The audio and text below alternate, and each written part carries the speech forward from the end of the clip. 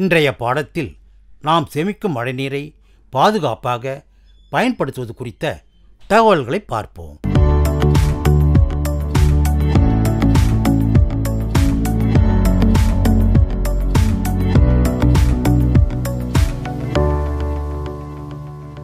மலரும் பூமி தொலைக்காட்சி வேளாண்மை பள்ளி மாணவர்களுக்கு வணக்கம். இன்றைய பள்ளியில் நாம் பார்க்கும்போது மழை நீரை குடிக்கலாமா கூடாதா அப்படின்றத பற்றிய நீங்கள் கேட்ட சந்தேகங்களுக்கான பதில்களை நான் சொல்ல போகிறேன். உலகத்தில் இருக்கிறதுலேயே மழை தண்ணி தாங்க ரொம்ப சுத்தமான தண்ணி.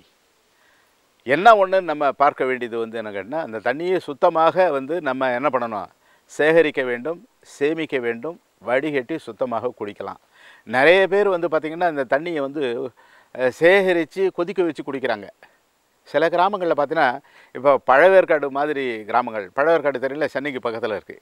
அந்த பழவேற்காடு கிராமத்தில் போய் நீங்கள் தோண்டினீங்கன்னா உள்ளுக்குள்ளே உடனே தண்ணி வரும். ஒரு 2 அடி 3 அடி தோண்டினா ஒரு 5 அடிக்குள்ளேயே கூட தண்ணி வரும். வறட்சியான காலத்தில் கூட 10 அடிக்குள்ளே தண்ணி வரும். ஆனால் அந்த தண்ணி உப்பு தண்ணியாக இருக்கும், பயன்படுத்த முடியாது. இப்போ கூட கிட்டத்தட்ட ஒரு 10 அல்லது 15 கிலோமீட்டர் தொலைவிலிருந்து அவங்களுக்கு தண்ணி வருது. ஆகையினால் மழை தண்ணியில் குடிக்கிறதுல எந்த விதமான பிரச்சனை இல்லை, மழை தண்ணி கண்டிப்பாக குடிக்கலாம். அதுக்கடுத்து மழை தண்ணீர் சுத்தமானதா, அது உங்கள் கையில் தான் இருக்குது. நல்ல தண்ணியாக சேமிக்க முடியும். நான் ஏற்கனவே கூட சில இடங்களில் சொல்லியிருக்கேன், இந்த கூரையை நம்ம சுத்தமாக பராமரிக்கிறது மூலமாக சுத்தமான தண்ணீர் கிடைக்கும். அந்த தண்ணியை சேகரிக்கும் போது அதை வடிகட்டி நம்ம சேமிக்க முடியும். அந்த மாதிரி செய்யும்போது சுத்தமான தண்ணி நமக்கு நிச்சயமாக கிடைக்கும். இந்த அடுத்த கேள்வி பார்த்திங்கன்னா, இந்த மழை நீரில் தாது உப்புக்கள் இல்லைன்னு சொல்கிறாங்க, மினரல் சால்ட்ஸ்ன்னு சொல்கிறோம் இல்லையா, அந்த தாது உப்புக்கள் இல்லைன்னு சொல்கிறாங்க. அது எப்படி சார் அந்த தண்ணியை குடிக்கலாமா அப்படின்ற மாதிரி ஒருத்தர் கேள்வி கேட்டிருக்காரு. இப்போ அந்த தாது உப்புக்கள் மழை தண்ணியில் பொதுவாக தண்ணீரில் இருக்கக்கூடிய தாது உப்புகள் ரொம்ப குறைச்சலான அளவு இருக்கக்கூடியது. அது மூலமாக தான் நமக்கு கிடைக்கணுன்ற அவசியம் கிடையாது. உணவுப் பொருட்கள் நம்ம சாப்பிட்றது மூலமாக நமக்கு தேவையான தாது உப்புகள் எல்லாமே அது மூலமாக கிடைக்குது. அதனால் அதை பற்றி தண்ணீரில் அந்த மினரல், அதாவது தாது உப்புகள் இருக்குது அல்லது இருக்கணுன்ற அவசியம் கிடையாது. அதனால் அதை பற்றி கவலைப்பட வேணாம். தண்ணீரில் இருக்கும் பாக்டீரியா அல்லது நோய் கிருமிகளை அழிக்க என்ன செய்ய வேண்டும்? தண்ணியில் பாக்டீரியாஸ் இருக்கும், இல்லை நோய் கிருமிகள் ஏதாவது சேர்ந்துட்டுனா அதை எப்படி அழிக்கிறது? இப்போ அதுக்கு தான் ரொம்ப சுலபமாக 1000 லிட்டர் தண்ணீருக்கு 4 கிராம் ப்ளீச்சிங் பவுடர் அல்லது ஒரு டீஸ்பூன் அளவில் இந்த ப்ளீச்சிங் பவுடரை போட்டு ஒரு அரை மணி நேரம் அப்படியே விட்டுட்டோம்னா அந்த தண்ணியில் அது தெளிஞ்சு போய்டும். அரை மணி நேரம் கழித்து அந்த தண்ணியை எடுத்து நீங்கள் பயன்படுத்தலாம். இதுதான் அந்த நோய் கிருமிகளோ மற்ற பாக்டீரியாக்கள் இந்த மாதிரி வராமல் தடுக்கிறதுக்கான ஒரே வழி. சில இடங்களில் பார்த்திங்கன்னா, பிரேசில் மாதிரி இடங்களில் சில வகையான மீன்களை பயன்படுத்துகிறாங்க அந்த தண்ணீரை சுத்தப்படுத்துவதற்கு.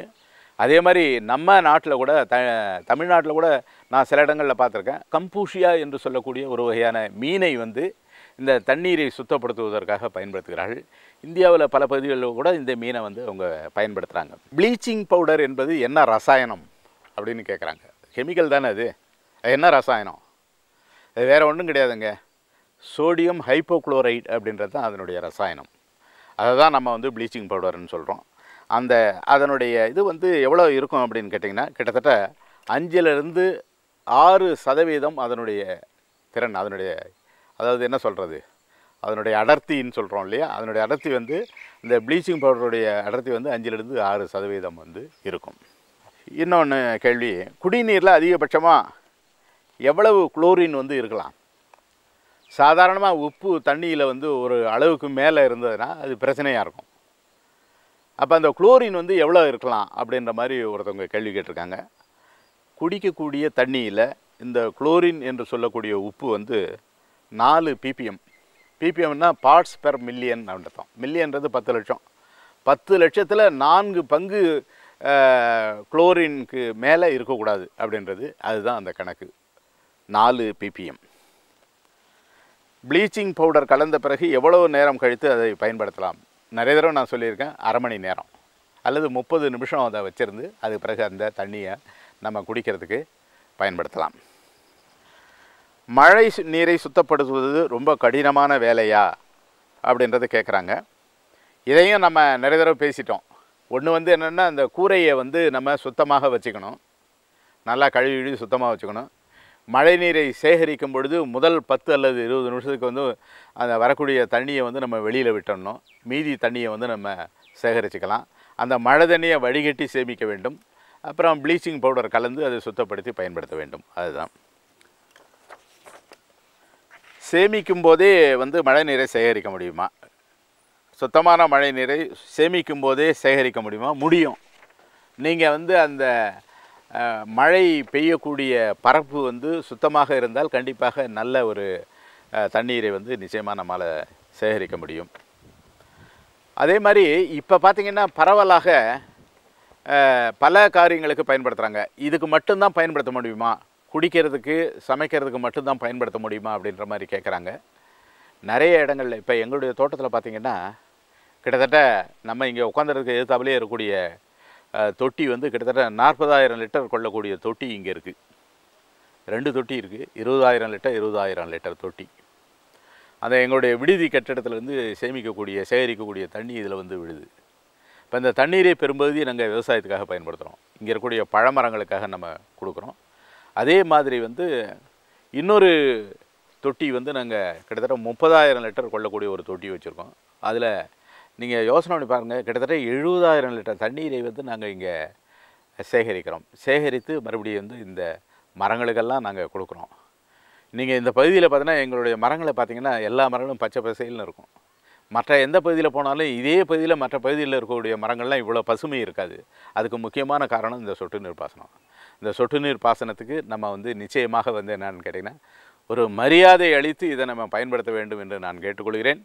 இன்னொன்று வந்து என்னென்னா, இன்றைக்கி இருக்கக்கூடிய மிகப்பெரிய ஒரு வரப்பிரசாதம் இந்த சொட்டு நீர் பாசனத்தை வந்து தமிழ்நாடு அரசு வந்து இலவசமாக சிறு விவசாயிகளுக்கு கொடுக்குறாங்க. பெரிய விஷயம் அது. தயவுசெய்து அதை பயன்படுத்திங்க. இதை விட பெரிய வாய்ப்பு வந்து நமக்கு கிடைக்கவே கிடைக்காது. ஒரு ஏக்கருக்கு கிட்டத்தட்ட வந்து 40,000 ரூபாய்க்கு மேலே மதிப்புள்ள அந்த சொட்டு நீர் பாசன கருவிகளை இலவசமாக கொடுக்கிறார்கள். அதை வாங்கி பயன்படுத்திங்க. ஒரு ஏக்கருக்கான தண்ணி உங்கள்கிட்ட இருந்ததுன்னா 3 ஏக்கர் வரைக்கும் நம்ம சொட்டு நீர் பாசனம் போட்டோம்னா பயிர் செய்ய முடியும். அப்போ 3 மடங்கு வந்து நம்முடைய பயிர் சாகுபடி பரப்பை அதிகரிக்க முடியும். 3 மடங்கு நம்முடைய வருமானத்தை அதிகரிக்க முடியும். 3 மடங்கு நம்ம லாபத்தை அதிகரிக்க முடியும் சொட்டு நீர் பாசனம் போட்டால். இன்னொன்று வந்து என்ன கேட்டால், சொட்டு நீர் பாசனம் போடும் பொழுது அதில் கிடைக்கக்கூடிய மகசூல் வந்து தரமானதாக இருக்கும். சொட்டு நீர் பாசனம் போட்டிங்கன்னா தண்ணி மிச்சமாகுது, கரண்ட்டு மிச்சமாகுது, களைகள் அதிகம் வராது, நோய் பூச்சிகள் வந்து அதிகம் வராது. இப்படி பலவிதமான பயன்கள் வந்து அந்த சொட்டு நீர் பாசனில் இருக்கிறதுனால தயவுசெய்து அதை பயன்படுத்திங்க. இன்னொரு செய்தியை கூட கூடுதலாக விவசாயிகளுக்கு நான் சொல்லணும்னு நினைக்கிறேன். இப்போ நீங்கள் போய் உடனடியாக வந்து உங்களுடைய பகுதியிலே உங்களுடைய வட்டார அலுவலகத்தில் இருக்கக்கூடிய தோட்டக்கலை அலுவலர் அல்லது வந்து வேளாண்மை அலுவலர் அல்லது வந்து வேளாண்மை பொறியியல் துறையில் போய் அந்த பகுதியில் இருக்கக்கூடிய பொறியாளரை சந்தித்து நீங்கள் வந்து இந்த உதவியை பெறலாம். நீங்கள் போகிறதுக்கு முன்னாடி சிறு விவசாயிக்கான சர்டிஃபிகேட் வாங்கிக்கோங்க.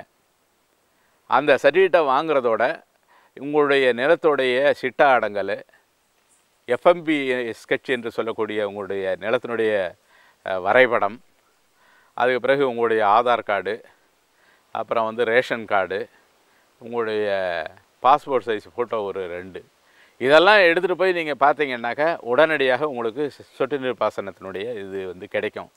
இன்னொரு தகவலையும் நான் இதில் சொல்லணும்னு நினைக்கிறேன். அதாவது என்னென்னா, இப்போ ஒருவேளை நீங்கள் உங்களுடைய பம்பு, அதாவது தண்ணி இறைக்கக்கூடிய பம்பும் உங்களுடைய நிலமும் கொஞ்சம் தூரமாக இருந்தால் அதற்கான குழாய்களை வாங்கி தருவதற்கு நீங்கள் தான் பணம் கொடுக்கணும்.